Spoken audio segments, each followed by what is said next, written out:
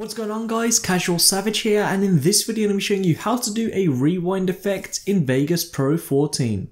So as you can see, I have a video up from the super speed effect I showed you in Vegas Pro 14. If you want to check that out, a link to it will be in the description. And what we're going to do is make it rewind. Now the way we do this, we need to find a part where we want the rewinding to happen. So for example, I want mine to rewind right back to this part. So right now I'm going to press S on my keyboard to split it, then I'm going to come across to a part where I'm going to begin the rewind. And I'm going to begin the rewind right here. And I'm going to press S on my keyboard again, and then we can delete the remaining on the right hand side. What we do from here, we Control C to copy this, then we press Control V to paste it back in. Then we right click it and select reverse. As you can see, it's now reversed. And then we hold Control and simply bring this back like so. So that means it's rewinding faster. Then we press Control C on this video again, the original, come back to this side and press Control V. Now, as you'll see, this gives us the effect that we've just rewinded. So if I play this through, as you'll see, then it rewinds, and then it goes back from the start where we took off. So I'm actually going to extend this out a little bit more than it actually is. And now, as you can see, it puts us back to that position like we rewinded, and then it restarts again. And now we're going to add the effects to it. Now the first one is an overlay, which I will link in the description. As you can see, it's just VHS overlay. I'm just going to simply sync this up to the part where we are rewinding, which is right here. Then we need to head over to video effects. If you don't see it, then simply select View, Windows Layout, and select Default Layout. Now from video effects, we're going to look for Mask Generator, which is right here.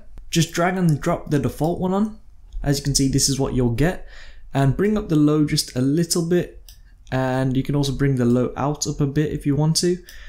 And I'm also going to bring the high out down.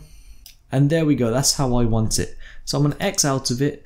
And now, as you'll see, if I just play this through, we have these lines as if we were rewinding. And of course, we're going to make it look even better.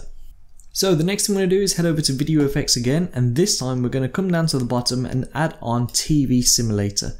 And this time, this is going to be dragged and dropped onto the video itself. And we're going to have the aperture grill all the way down, the interlacing just about here, line sync and vertical sync we don't touch just yet. This one right here, we can turn it all the way down, we don't really need it, it's optional.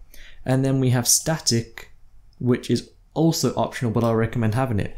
Now I'm going to set this to best and full so we can see how good it will actually look. And that is how I'm going to have it. I'm then going to press the animation button down here, and I'm going to make sure sync cursor is checked. I'm going to come across to the end and simply lay down a keyframe. Then I'm going to come back to the first keyframe, and I'm simply distort the video like this. So I'm going to bring down the line sync just like that. And that is how I will have it for now. So I'm going to X out of this. Now since my video is already rendered with black bars, you will see that the phasing is going over the black bars, and of course we don't want that. So we're going to fix that very quickly. First of all, we'll come into the event pan and crop, and then we're simply going to come to the mask and we're going to mask it out. You can see a mistake I made here. I was already a couple frames ahead, so we're going to delete the first keyframe and drag this one back to the first keyframe like that. We're going to X out of it, and then we're going to do the exact same thing to the video. We're going to come to the masking, make sure we're on the first keyframe, and we're simply going to mask out the video so the black bars don't have all the effects on it, just like this. So now I'm going to X out of it. I'll set this back to preview and auto, and we'll play this through.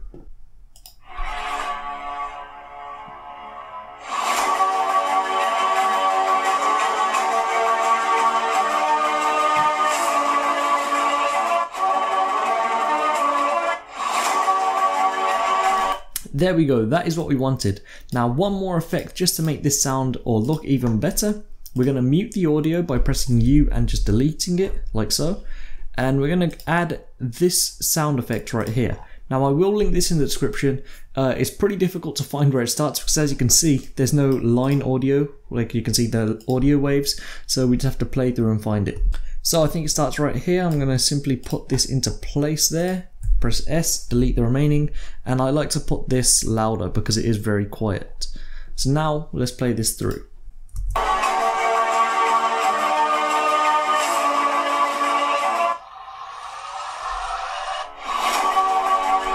There we go. Just adding that little sound effect just makes it look sound so much more better. But anyway, that's it for this tutorial. I hope it has helped you. Thank you so much for watching. Please subscribe, rate, and peace.